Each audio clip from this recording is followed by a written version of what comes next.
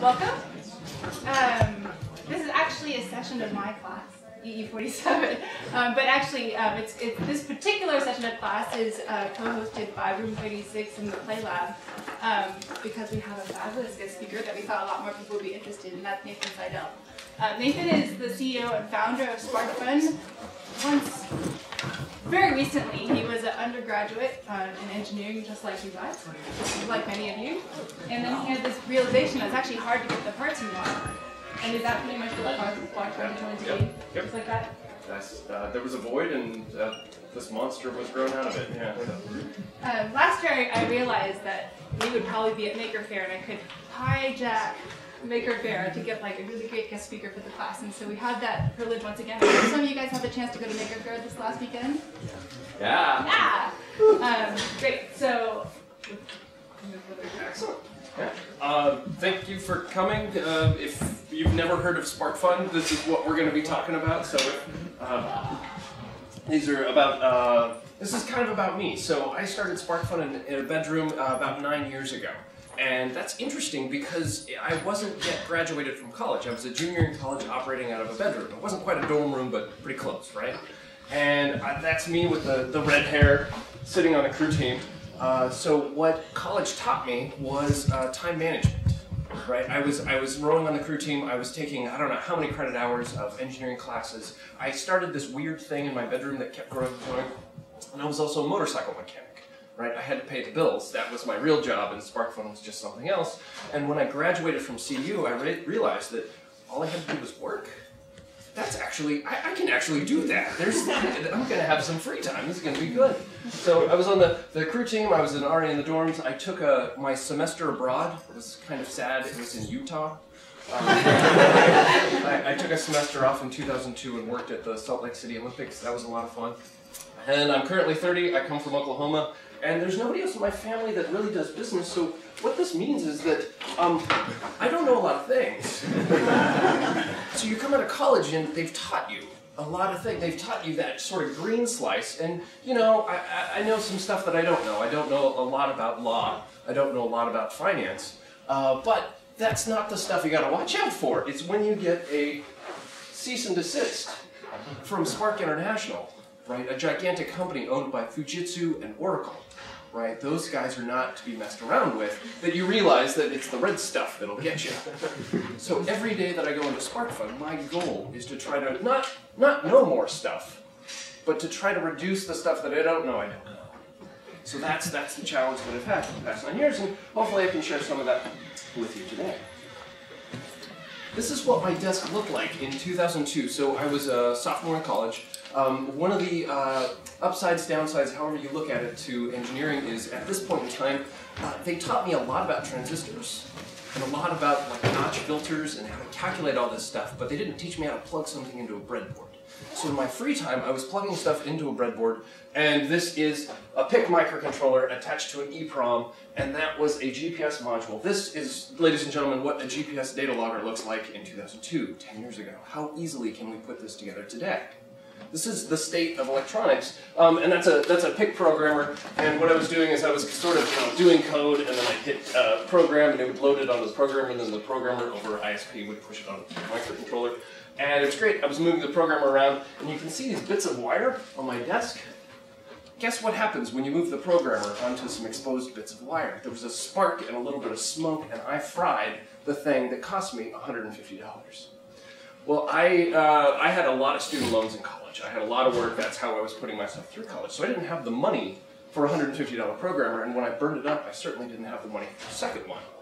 So what do you do with no money? You jump on the internet in 2002 and start looking for a new programmer, and I kept coming across this website called Olamex, and it still looks this way today. Do you guys, do you guys program in frames? It's all the rage. So they have this website, and they keep popping up as this great programmer. This programmer is $35, right? Versus $150. This thing is great. This is going to be the solution to all my problems. So I look at the webpage and I say, hey, where's the add to cart button? It's not there. Well, okay, and so you kind of dig around their website, and you have to send them an email. You say, hey, I'd like to buy this programmer. They email you back, and they say, oh, no problem, it's going to be $35 plus $17 in airmail please fill out this form and fax it back to us. Okay, well, it turns out Olemex is located in Bulgaria. Right? I don't know about you, but I don't know how to fax anything to Bulgaria, and I'm not really comfortable with that either. So in 2002, it was kind of obvious that something needed to change. This was the best website out there, and look at how bad it was. There were some other websites as well. Mauser and DigiKey were very, very good companies, but how they got onto the internet. If you've seen a DigiKey catalog and a Mauser catalog, I think in 1999 they took a bandsaw, cut the end off of it, and just scanned it in and called that their website. Right? If you looked at the websites back then, there were no pictures, there were no data sheets. It was very difficult to kind of figure out what you were doing if you didn't have prior knowledge. So I said in 2002, if I'm having this issue, if I need these boards, maybe I'll order some extra and sell them to my friends in Colorado. Right? It'll be cool. I will subsidize my addiction by selling the drugs to my other friends. So in 2002, registered SparkFun.com and started putting a website together and taking photographs of stuff. So again, there's a lot of stuff I don't know, and I don't know how to run a business, so I literally went to the bookstore and bought Business Plans for Dummies. Read through it, and it told me that I needed to raise financing in some way. I said, well, okay, there's a whole chapter on angel investors and venture capital and equipment loans and government financing, and all of that is great, but it takes a lot of paperwork, and a lot of conversations, and a lot of handshaking, and I don't know about you, but I'm an introvert. I'd rather work on projects than talk to people. And so in 2002, I said, well, I've got this credit card in my pocket. I wonder how much trouble I can get into with that. So in 2002, it was actually a pretty good limiter, right? Because if you had $1 million worth of VC, you can really get yourself into a lot of trouble, where if you have a limiter like a credit card, it's a nice way to limit it. So $2,500 is what SparkFun started on credit card debt. So I bought some inventory. I bought some parts from Olemex. I bought a shelf for my bedroom. I bought a tape gun, and I bought a piece of canvas. The piece of canvas was for the photos. So in 2002, Amazon was kicking, online shopping was common, but for electronics, you would get a photograph of the front of the electronics, and it's usually like a thumbnail, something really small.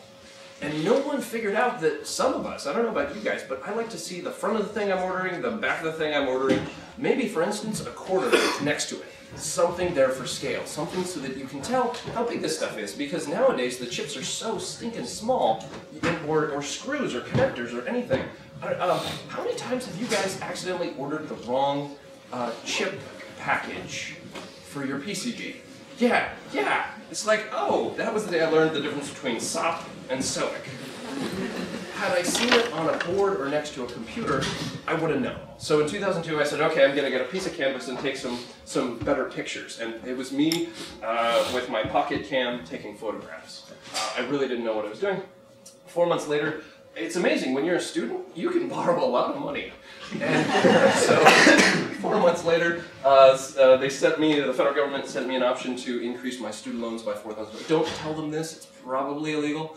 But I borrowed money from the federal government as a student loan. That money then went towards inventory. When you're starting your own business, there are no rules. There is no book that tells you how to do this stuff. You just sort of make it up as you go along. So that's what I did. And then about 9 months into it, my family came to me and said, Nate, you're always talking about your cash flow. Could we please help you out? Could we please give you some money? $750. Right? At that point in time, if you think about it, that's a huge portion of the initial funding. My parents and my family gave me $750, so my brother, my sister, and my mother each got a share in SparkFun. They each have about 0.5% of SparkFun. My father was very smart. He did not buy any shares in SparkFun, so he could tell me exactly what was on his mind. He could give me his opinion, and I wouldn't have to take it. Right? He's not a shareholder. I don't have to listen to him.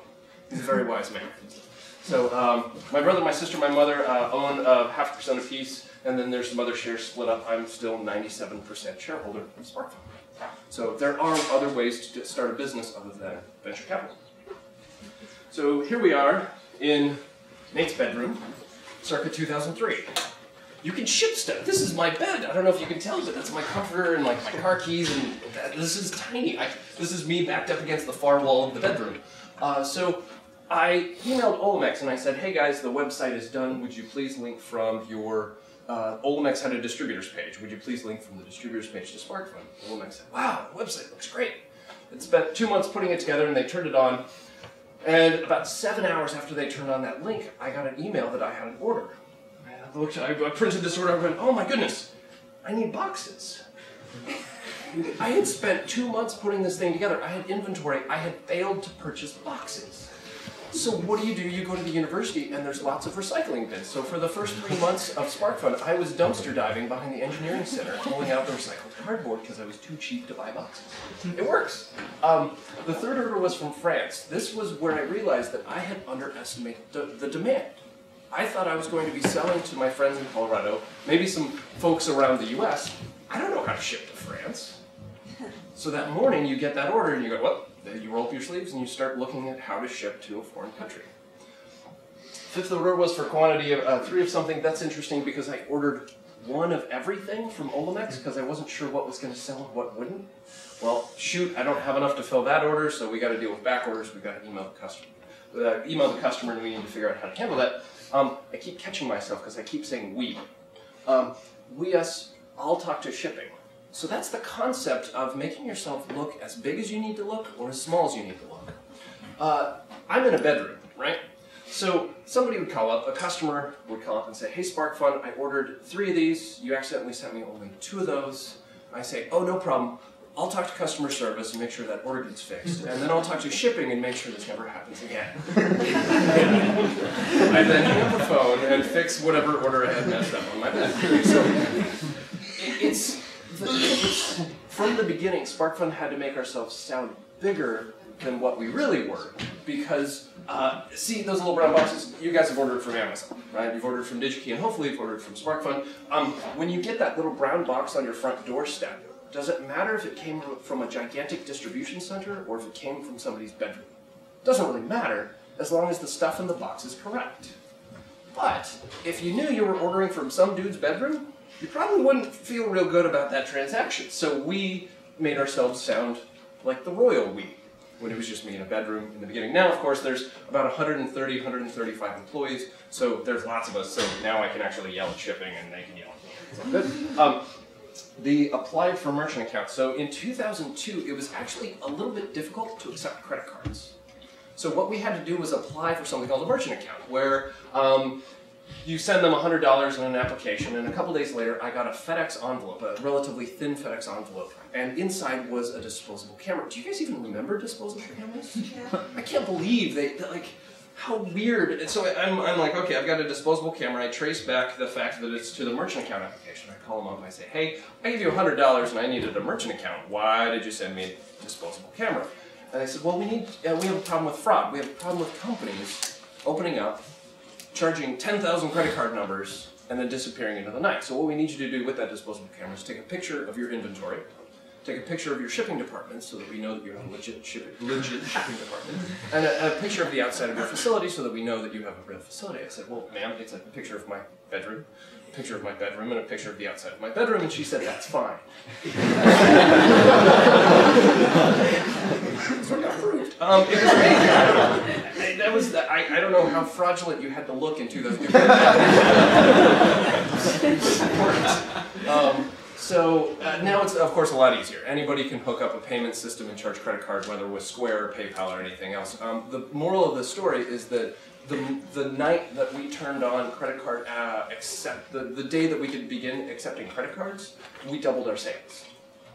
Right? If you make it easier for folks to spend money, if you make folks feel more comfortable with the transaction, not a bedroom, right? They're more likely to spend money at your shop. So make it easy, make it really easy to check out, and people will come your way. There's no secret to it, right? I didn't have some grand idea, I just made it easier to check out than DigiKey. And it worked. So this is what SparkFun looked like years and years ago. Can you tell an electrical engineer designed it? It was ugly, right? It hurts my eyes. But it worked, right? The most important thing was that there was a picture and you could add it to your cart. Thank you, Wayback Machine. Right? This is how we get this. Of course, today, this is what it looks like. Everything that you'd expect, you can add it to your cart. You got nice photographs and checkout is relatively easy, but it's taken us 9 years to get here. My problem is that Amazon is hurting all the small guys. You shop with Amazon, they ship until like 8 or 9 p.m. right? And we have a lot of customers that say, well, SparkFun, Amazon can do it, why can't you?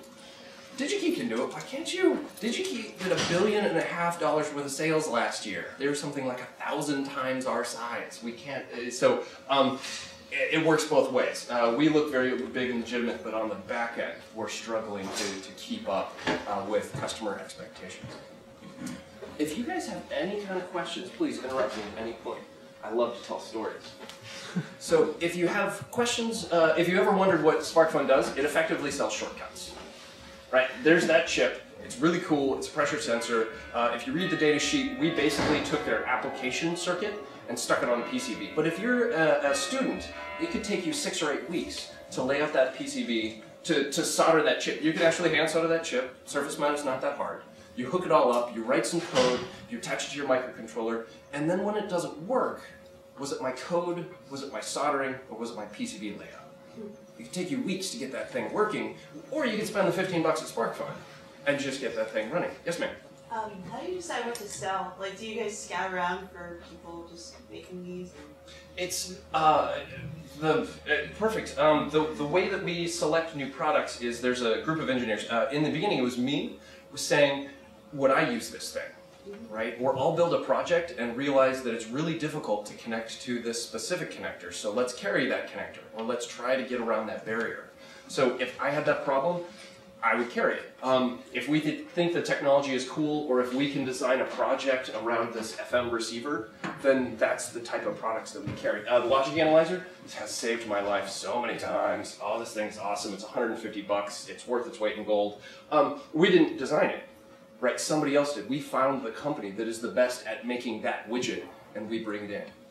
So there's actually a split of about 2,000 products that we just resell, and 500 products that we design and manufacture in Boulder, Colorado. Okay, so we have an entire manufacturing line. We produce about 60,000 widgets a month. So there's a lot of people putting things together, and every single one of those boards has to be tested. So fully testing every board. Again, it's taken us 9 years to get here. We didn't take this class in college. So how many of us have hooked up, haha, I love it when I can do these presentations. See that thing over there? That's a motion sensor. Right? That is a motion sensor. It's like 8 bucks. We all know what a microcontroller is, and that is a servo motor. So how many times have we hooked up an input, a brain to an output? Right? Every engineer does this where they hook a sensor to a motor, big deal. It's the application of that technology that's interesting. This is the Blender Defender. This gentleman had a problem with cats jumping up on his counter. So what he did is he took a motion sensor, hooked it up to a microcontroller, and hooked it up to the servo. Servo just happened to be connected to the on button of a blender, and now the cats stay off the kitchen counter. So realize it's never the technology. It's how you use it. It's how you apply it. So this gentleman was using a lot of our cellular modules to track hawks and their progression across North America. This gentleman emailed me, Mikey Schuyler, and said, "Thank you, SparkFun, for selling the ultrasonic distance sensor. See image attached." And you open this up and you're like, what in the world is he doing? Ultrasonic distance sensor went underneath the trampoline. This is out at Burning Man. And so the distance sensor is hooked to a microcontroller. Microcontroller just happened to be hooked to the valve on a propane tank. So the harder you jump, the distance to the ground is smaller, so the valve opens up more and the flame gets bigger. Will it ever be a consumer product? I hope so. But it probably won't be, right? Blender Defender, same thing. He had a specific problem. This gentleman had a specific problem. This person had a specific problem. We provide the bits and pieces to build the solution for whatever it is you're doing. It doesn't have to be complicated. So a lot of our content, a lot of people I talk to ask who we sell to, and they say, well, you sell to the hobby market, right? Yeah, we do. And then we get that order from NASA, or we get that P.O. box in Norfolk, Virginia, outside the CIA. It's really scary. We don't know who we're selling to. It's obvious it's students like you, it's artists, it's teachers. I learned a lot about geography when I started shipping boxes. I'm pretty weird, I don't remember a lot of things. You know the state of Georgia. So I printed this shipping label, and I'm like, the Republic of Georgia. Where the heck? There's a country called Georgia. I had no idea. So we sell stuff all over the world. And so running this business has really opened my eyes to a lot of different things. of course, we teach kids how to solder. This is at Maker Faire. A couple of years ago, we taught 800 or 900 kids how to solder. This stuff is getting simpler and simpler. This isn't just junior in college anymore. This isn't just high school anymore. This is, hey, I've got an 8-year-old. What have you got for me? And we can teach them to solder. We can teach them to program. We can teach them all sorts of stuff. Kind of exciting. This is who makes up SparkFun. That's Cade, Joe, Gordon, Tyler, Paul. Gordon was a bouncer at a bar, right? He didn't finish college. He doesn't have a degree. He's in like a heavy metal band. He's huge in Japan. I'm not kidding. Like, they fly him to Japan, and he plays like crazy speed metal. It's incredible. And he's got tattoos all over. He's in customer service. He's the best phone representative ever. You don't know this until you give folks the chance. At SparkFun, it's not, what does your piece of paper say? It's, what have you done, right? Oh, show me what you've built. And we get some really fantastic employees, and it really improves the culture, right? I'd rather work with these guys any day of the week. It's kind of a hoot. Evan, he's big into Vikings. So this is production. We've got 8 different departments: finance, marcom, engineering, production, operations, and IT. And most recently, the Department of Education. We've got about 130 people, and average age is 27. The org chart is something, well, we'll talk about the timeline first. That's me way back in the beginning, 2003. Launched the site, had a merchant account, and then I graduated and moved into a house and hired my buddy. And you can see it was 1 employee, 2 employee, 11, and we almost doubled, So we've been growing. Revenue has been increasing. Last year we did 25 million in revenue. You can see various spots along the way. We had order 300,000, where order 100,000 was just 2 years before that. So we're increasing in speed. Yeah. Yes, ma'am. What's the cease and desist for 2009? That was a fun one. We got a cease and desist letter. We've only had 2 legal entanglements in the 9 years that we've been around. In 2009, we got a cease and desist letter from Spark International. That was shortly after SparkFun filed for their trademark with the U.S. Patent and Trade Office, USPTO. So when you file for a trademark, it goes out to the public and say, hey, this company, SparkFun, is applying for this trademark. And there's another company called Spark International that tries to trade, Spark spelled with a C, by the way. Back in the 90s, Spark servers was what the internet ran on. And then they sort of disappeared, and now they're kind of coming back through Oracle. I'm not really sure. Spark spelled with a C. So any word Spark, S-P-A-R-K, or S-P-A-R-C, they would send cease and desist letters to. A dozen at a time. Just kick them out. So we got the cease and desist letter that said, hey, you have to shut down SparkFun right now and give it to us. And so what we did is we put it on the homepage and said, hey, public, what do you think about this? And the great thing was that Spark International is owned by Sun. And we have customers at Sun. So we actually got into some, like our customers were emailing higher ups at Sun being like, what are you doing like that? So it was a nice, it was a very good David and Goliath situation. So in the end, we signed a coexistence agreement with Spark International that says they agree not to sue us and we agree not to build giant servers. That's okay. Yes. What was the site hacked thing? Who did that? That was pretty evil as well. Yeah, really stressful that day. 2007 in February, the website was up and I was kind of on it. There was 10 or 12 of us in the office at this time. So at this point, I was the one kind of butchering the HTML and trying to keep the server up and running. So 2007, I'm on the SparkFun website. I type something into the search box, hit search, and something glitches, and I end up over on this soccer website. I don't know, something must be wrong, I'm not sure what. A couple hours later, we get some emails from some customers saying, hey, I think your site's been not taken over, but modified, but it's been hacked. And we sort of look into it, and what happened is there was a 0-day vulnerability through the PHBB forum. We ran a support forum, and I hadn't installed the updates for like a year or 2. And so somebody got root access to our servers and modified the search buttons to redirect. So every time the traffic got redirected to the soccer website, somebody got a nickel. But it wasn't bad. So we tore all that out. We changed a bunch of passwords. We sort of got control of the servers back. But what really stung us was we had some plain text credit cards in a table that was password protected if you knew where to look and how to get to it, you could potentially get to these credit cards. We needed to keep them on hand for back orders, right? If you have a back order, you need to charge it. So we had some credit card numbers, so we let our customers know. There was about 400 customers that we emailed saying, hey, just to be sure, we don't think the credit card numbers got out, but just in case, watch your account and make sure that nothing happened. Well, then Visa found out. Visa then threatened $150,000 worth of fines if they have to reissue a whole bunch of credit cards, and the person who takes the credit cards is responsible. So it's really, really hairy business. It's all about PCI compliance and all the rest. So it was a really stressful month. We had to go through an audit, spend a bunch of money. In the end, it cost us about $12,000. But that day was the day I realized I needed IT. Right? But think about it. If you're thinking about starting your own company, do you hire IT day one? No. You hack it together, you kick it together, and you fake it until you realize, okay, now 5 years into it, I guess I need to hire my friend Chris so that he can keep track of the servers and make sure everything's good. So it's painful but powerful lesson.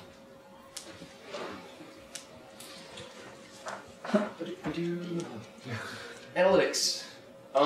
We sell from 8 a.m. to 5 p.m. during the regular workday, time adjusted to the local time zone. We sell all over the world. We get hits even from Libya. And you can see there's 4 spikes there, right? So we're going to call it spike A, B, C, and D. If you guys want to guess what the spikes are? If you know any, this is like 2009, 2010, history of SparkFun. No, okay. Haha, yes. Which spike is free day? A, B, C, or D? Don't know. Okay, so spike A is the cease and desist. It's a whole lot of comments, we hit Reddit, we had people vehement about, it was crazy. Spike B is the announcement of free day. That second spike, just the announcement of free money, generated more traffic than what could potentially legally kill us. It's amazing. Spike C is free day number 1. Okay, spike D is free day number 2. Look at the dip right before free day number 2. You laugh, but that's actually the slowest time of year for us. That's the week of Christmas. We do absolutely no business leading up to Christmas. Why? We think because all the geeks have to hang out with their family. They can't be on the internet building stuff. They can't be buying stuff. They got to hang out with family. So it's very slow for us. And then, of course, we have free day, and the traffic is off the charts. So that's always a lot of fun. This is the org chart. That's me. And this grew very organically. This is finance. This is education. This is IT. This is inventory.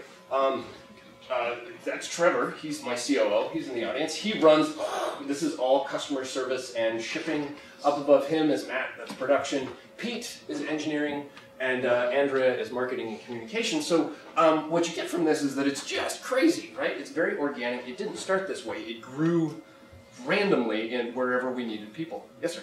Out of curiosity, do you actually track where the page visits are leading up to free day to kind of anticipate the free day orders? Interesting question.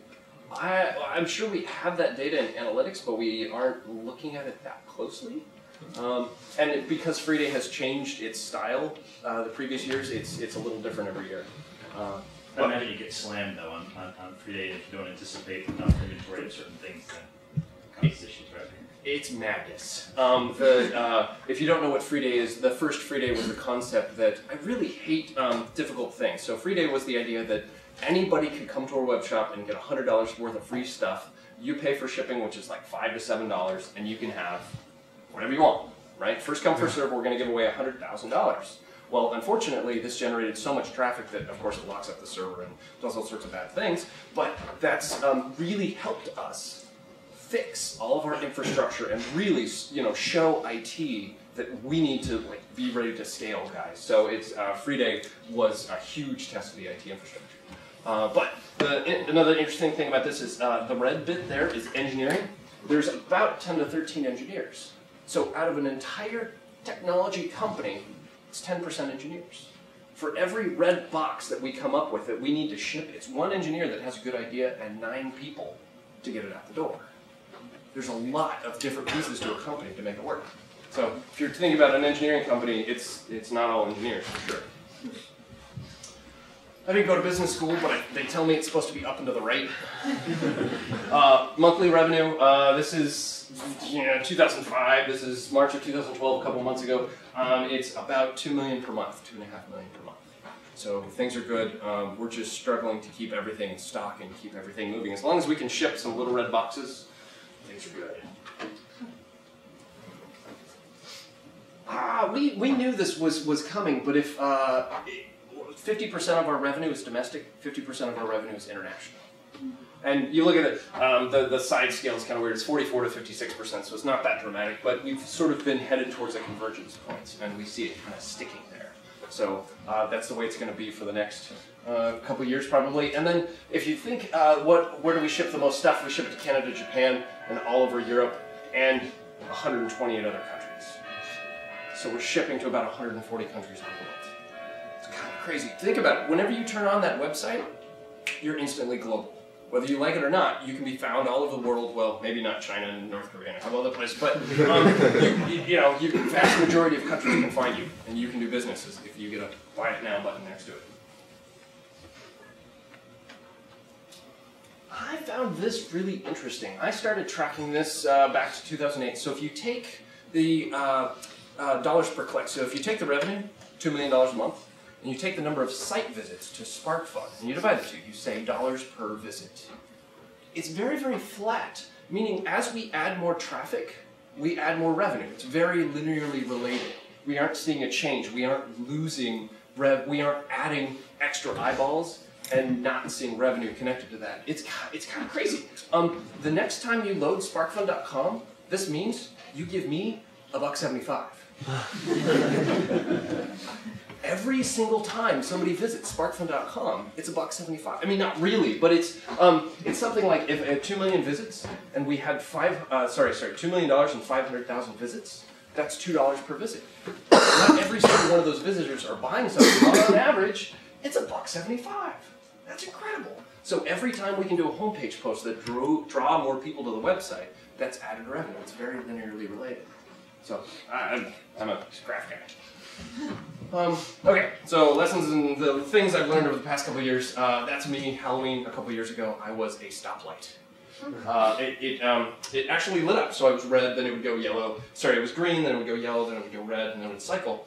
And I was a customer, right? I bought stuff from SparkFun, hooked it all up, and realized that, you know what, it's these connectors need to be this way, and I discovered that this product works really well, but this product doesn't work really well, so maybe we need to change that. If the CEO doesn't drink his own Kool-Aid, things are bad. I'm a #1 super customer. I love our stuff, right? So every day I'm using it and evaluating and giving feedback. That's really, really important, I think, to a company. And for me, if you talked to me 4 years ago and somebody said the word financials, I wouldn't know what you were talking about. But over the past 4 years, I had to learn the hard way what these financial documents mean, because this is what bankers talk. And every once in a while, I need a loan from the bank. So I needed to know what financials were. So you need to always work on you if you're going to start a business. It doesn't have to be all the time, but it helps. And yes, sir. So before you go too far away from your revenue numbers, so clearly your main customer is the hobbyist that doesn't want to make their own surface mount PCB, and they want to do cool stuff with these things. But you have your own Eagle PCB layouts on most of these reference designs. Have you actually started encountering any competition going and essentially taking your designs, your company's designs, and then reselling them themselves? Absolutely. There's been 4 or 5 instances of it. You search eBay, and you'll find all sorts of fun stuff. Alibaba is also a really good place to find the SparkFun Flame on some interesting PCBs. They've combined all sorts of stuff, but those are counterfeiters, copycats, whatever it is.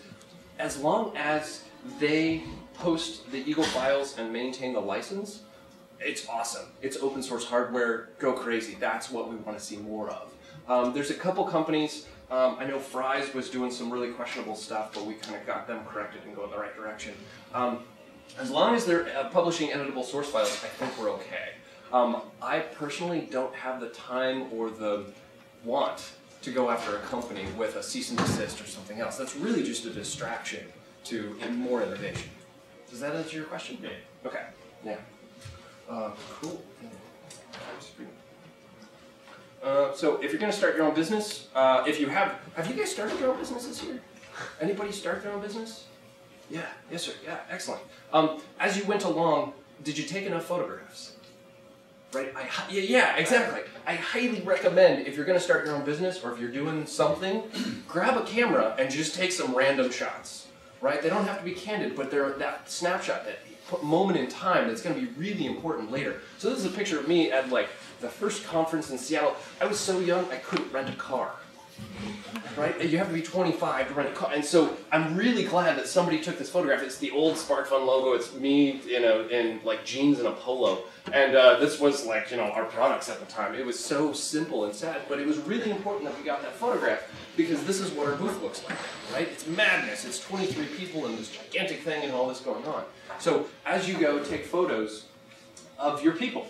This was the first SparkFun party. There's me and Trevor and Paul in customer service and a bunch of friends from various places that are still at SparkFun. This is a bar in Boulder that we're actually not allowed to go back to.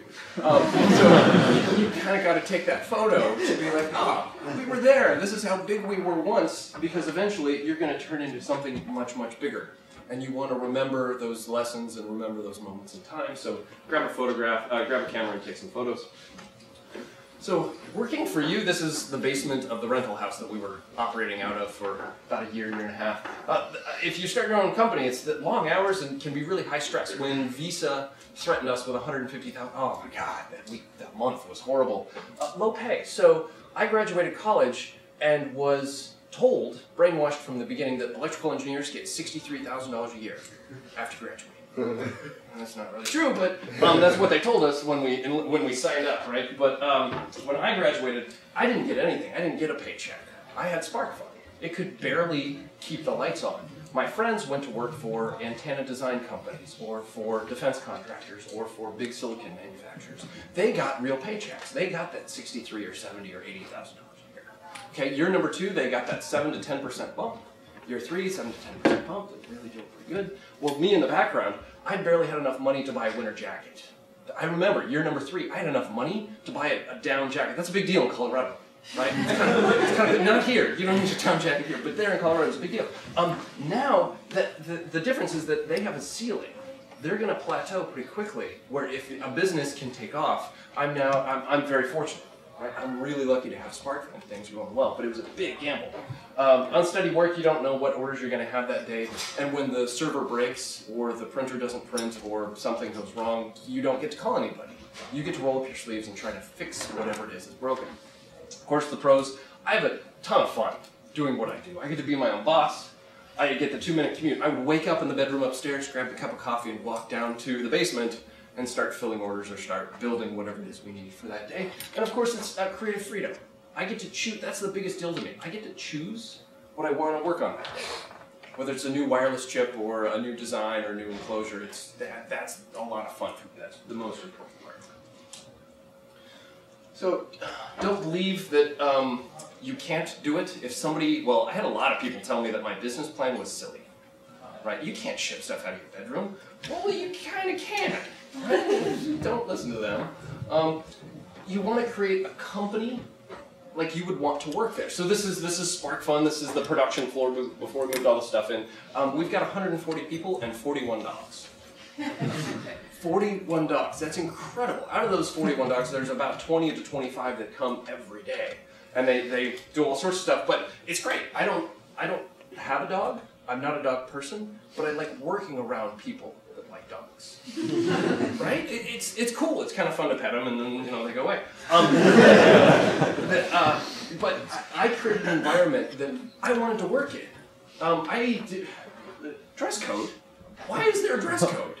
I want to wear jeans to work. I want to do these different things. Dogs, skateboards. If I never worked in a real company. So it was kind of nice because I didn't have those kind of preconceived notions of what a company should be. This is about open source hardware. So if you don't know, SparkFun builds that board. It's called the Arduino Theo, and we posted that along with the design files. And about 12 weeks later, this board was made by Seed Studio. Seed Studio is based out of Shenzhen, China. And so when I went over there a couple years ago, I met with Eric Pan. Eric Pan is the guy who runs Seed. So this is open source hardware in action.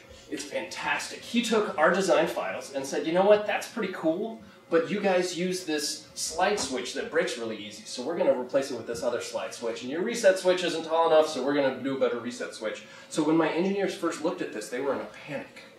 They said, oh my God, we've been copied. I said, no guys, it's okay. Eric did exactly right. He took our design files, made the design better, and published those design files. So what did we do? We said, awesome, we're going to take his design files and make it a little better and improve the FIO. So what this does is it makes it really, really fast. You've got 12 weeks to sell the heck out of whatever product you've got before somebody comes along and makes it better and takes all your sales. Okay, so you've got to constantly innovate. This is not a bad thing. This is a great market business driver. So my engineers are always trying to come up with the next thing. You've got 12 weeks. Are you going to improve it? Are you going to make it better? Are you going to differentiate yourself? Patents, I believe, make people sit on their laurels. Right? If you've got a patent, you can spend years with a war chest of money going after people, fighting it. Why not spend all that time and energy innovating? So that's why we do open source everything. All 450, 500 of our products, you can download the Gerbers and copy. SparkFun, absolutely. But it's a race, and it keeps us moving pretty fast. So it's good stuff. So, it's never the technology. It's how you use it, right? Whether it's the Blender Defender or something else crazy. If you're going to start a business and you aren't really into that business, I didn't start a farm. Right? I don't know how to farm, I'm not into milking cows, I don't know how to do it. I started an electronics company because I'm really into it. I really enjoy this stuff. So make sure that whatever you start aligns with what you enjoy doing, otherwise it's really going to be work. And I see a lot of engineering projects where they say, hey, I have this thing and it has all these features. The iPhone is a great example. You look at the iPhone, you can pull up maps, you can listen to music, you can text. It's a cell phone. Does it make a good call? No. No. It has all these features, but it doesn't do one thing well. Okay, so whatever product you build, do one thing well and forget all the other stuff. A lot of the SparkFun products are very, very simplistic that way. Get it for sale as soon as possible. That's the buy it now button. If there are tweaks, you know the red wires on PCBs, if you mess up a trace, you can cut the trace and then wire. I've sold stuff like that. Right? As long as you take a picture and tell folks this is exactly what you're going to get, it does A, B, it doesn't do C or D, they're fine with that, right? If here's my widget for 20 bucks, if you want to buy it, you can. Get it available for sale as quick as you can. Every day you're going to learn something new. The IRS is going to send you lots and lots of forms. And you're not going to know what those forms mean. But every day you get a new form from the IRS, you're going to learn how to deal with it. So, yeah, you can't take a class. And don't worry about the details, right? Just launch it and see where you go with it. I wrote a business plan for SparkFun, right? I had a business plan for dummies. And within about 4 or 5 months of running SparkFun, the business plan I had planned to go this way, and I saw the business taking me this way. So after about 4 months, the business plan didn't apply anymore. You got to go with it. You got to see where the market's going to take you. And you won't know until you really start it and start running with it. So, that's pretty much it. I've also got some other stuff on the SparkFun website that I'd love to tell you about and show you, but this is the rotary phone from years and years ago. If you guys haven't seen this, in 2007, I tore out the inside of a rotary phone, put in a cellular module and some batteries, and walked around with a rotary phone. You can actually dial out from that anywhere in the world. You can also receive phone calls from anywhere in the world. It was completely silly, but I got written up in the New York Times. It was great. I could take it to my mom and say, hey, look, this is actually fun. So I am going to try get...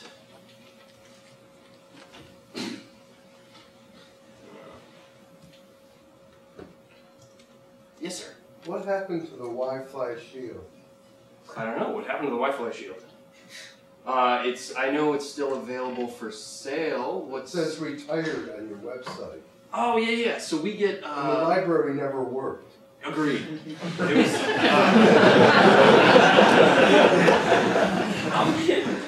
Couple things. The Wi-Fi shield was effectively a breakout for the roving network's Wi-Fi module. It was difficult to use. The purpose of SparkFun is to really take those barriers and make them easier. So we didn't do a very good job on it. However, I would argue that we took it at least a couple steps in the right direction. Previous to the Wi-Fi shield, you couldn't, it was a surface mount module.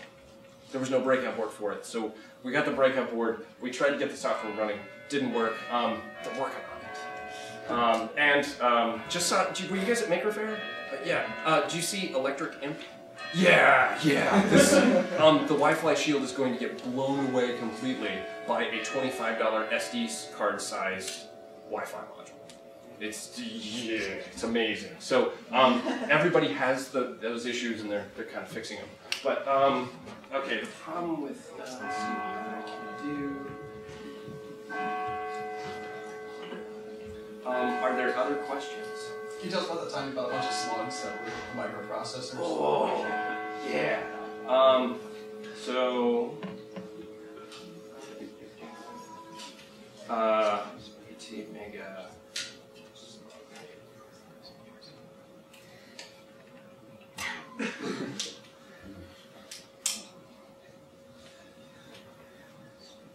So, we in 2008, wait, 2009? December of 2009, there was a worldwide shortage of this processor. This processor goes on like every Arduino known to mankind. It's the 18 Mega 328. There was a shortage coming, we couldn't get them, and so we talked to all the radio guys. DigiKey, and I don't know if you're aware of course, Mauser, and then there's also some bigger ones called Future, Aero Electronics, you know, big component suppliers. We hit them up, they had no stock either, so we extended even further. We said, hey, anybody, and we found some vendors in China. And we said, well, we buy basic things from China, but we don't buy integrated circuits from China. We've never done it, so we kind of knew that we were getting on the thin ice. And it was kind of an interesting deal. Basically, we bought a reel of 2,000 18 megas, and we paid $2 or $3 a piece, so it's $6,000. We get these things in, and I'm like, hey, I don't know about these, but we should check and see if they work. And so on the left is a real 18 Mega 328, on the right is a fake one. So they went so far as to sand down the tops and relabel them with a laser. Does that make sense?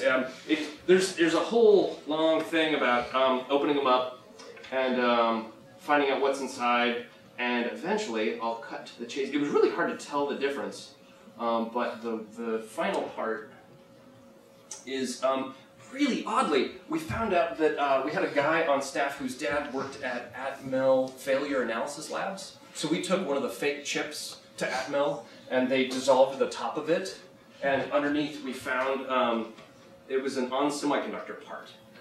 Wow.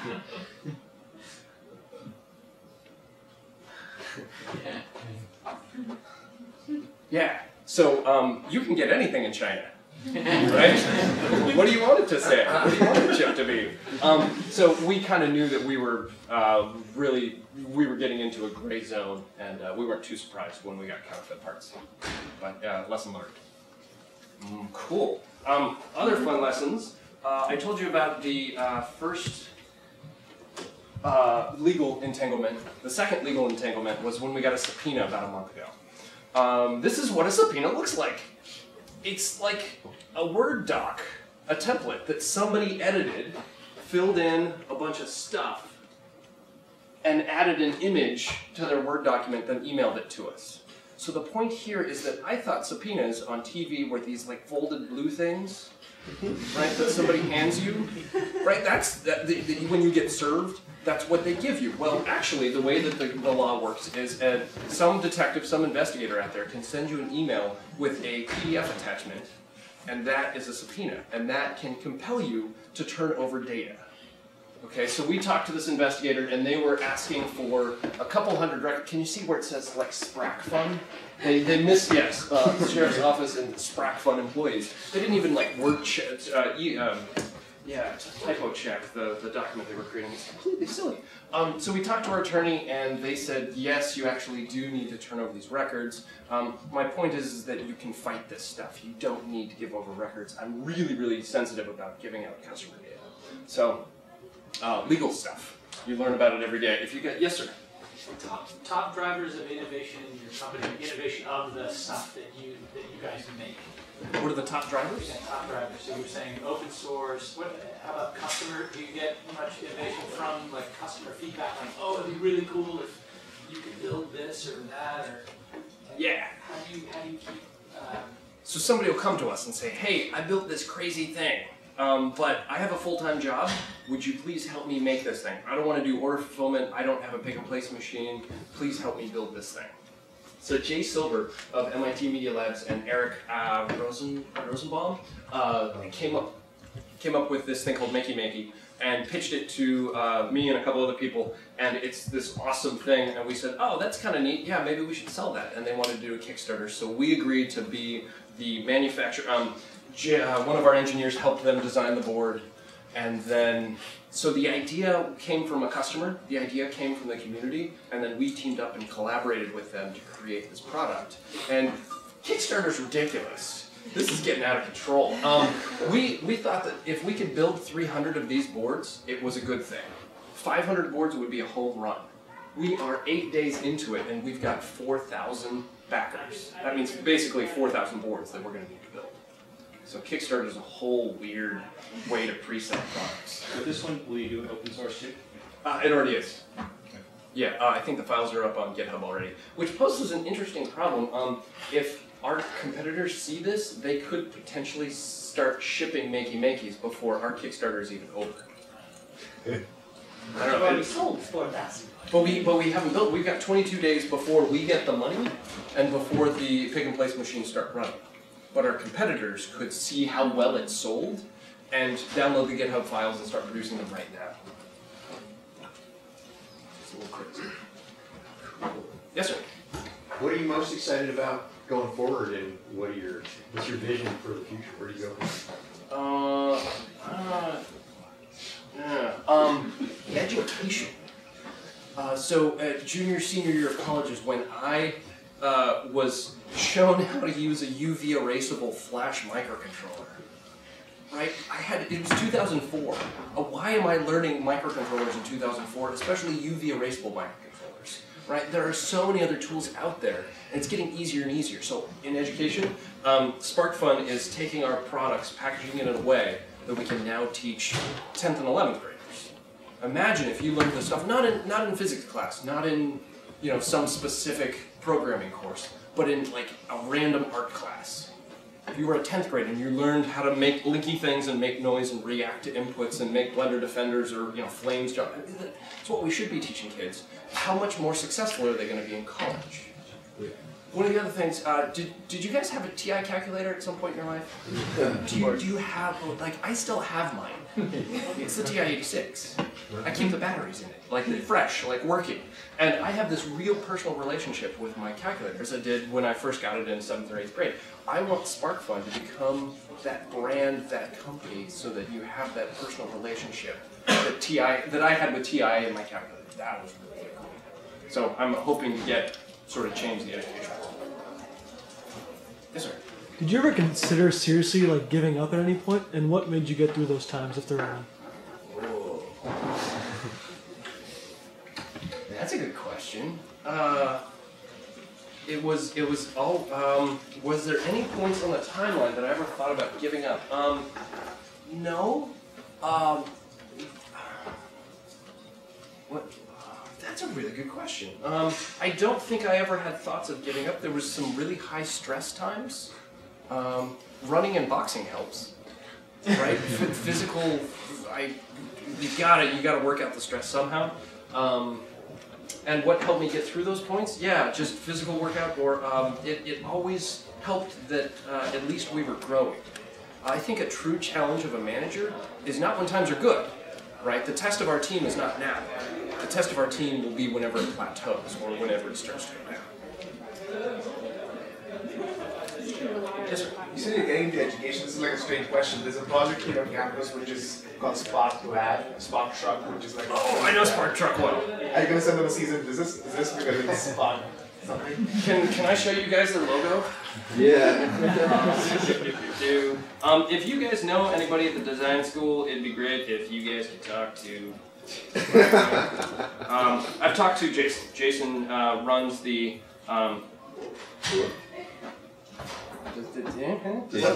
What about the logo?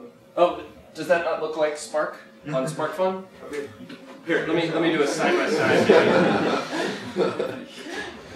It's like so it's like a lot of people that's fine. The 5 people that came to our booth and said, "Oh, hey, what are you guys doing with the truck out front?"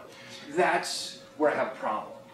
So I did talk to Jason, and we're working on a deal. We're not going to send him a cease and desist because that's not the way I operate. That's a waste of energy and resources, in my opinion. But it does kind of show that there can be confusion in the market. So I'm learning a lot about trademark. That's how it goes. Yeah, so their Spark truck is doing awesome stuff. They've got this big truck that they're driving across California, and wherever they stop, it's sort of like a on-the-go hackerspace. And so they bring kids in and show them how to build stuff. And so what they're doing is awesome. It's just we got to work out so that there's less confusion that is SparkFun. Okay. It also gets 5 miles to the gallon, which is hilarious. Like they're going to drive to Aspen. I'm like, how are you guys going to do it? Yes, sir. On all the product pages, there's tons and tons of comments in the forums too. How much do you pay attention to those when there's a lot of people, say, complaining about a particular product, saying, "Oh, you did this wrong. You know, you should hook it up like this." It goes both ways. So tech support has to cover emails, phone calls, Facebook, Twitter, comments on the website, physical mail. There's a lot coming in, and we monitor all those comments and all of that data. And it has to hit a tipping point. There's a lot of folks that, you know, we actually have a very high comment quality. You ever look at the comments on YouTube? Comments on SparkFun are actually pretty good, so we take them all very seriously, and we've been proven wrong a couple times, where it's just like, whoa, we're sorry, we're going to fix that. So it is a great indicator. Does that answer your question? Yeah, it's tech support monitors those, and then that'll bubble up to engineering once a week, and the engineers sort of fix stuff as we go. Cool. Any other questions? Great. Well, yes, sir. What % of the employees you hired at the beginning were people you knew from school, and like how did you go about building the actual company? We tried to make like the interconnections of how everybody knew each other. Let's see. I hired the guy that I sat down next to freshman year of Circuits 1. Right? That was Pete. I sat down next to Pete, and Pete is now the director of engineering. Pete had a wife who had a sister, and she was getting married to a guy named Trevor. And so then I hired Trevor. And then I had a guy who I used to row with, and he had a sister who was looking for a job, and so I hired Jordan. It's all just super connected. And then when our friend group wasn't big enough, I did exactly what they told me not to do, and that's hire friend and family. My brother worked for me for a year. That was cool. That worked out. So we extended the friend group as much as possible because you're most likely to enjoy working with folks that have the same worldview. When that wasn't big enough, Craigslist kicked in. And then we hired Andrew Lance, and Andy had he went to a technical school and had all these friends, and so he was like, he had all these friends that we hired. So that's how we know each other. Cool. If there's any other questions, please grab me afterwards. I bet you guys have other places to be. So thank you very much for coming.